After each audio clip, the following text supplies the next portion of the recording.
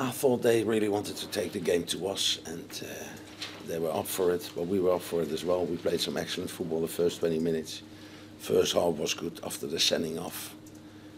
They played in a different style. We kept four at the back, they kept four at the back, and in your possession game you have to use everybody, you know, your fullbacks as well, and have to find all the spare men.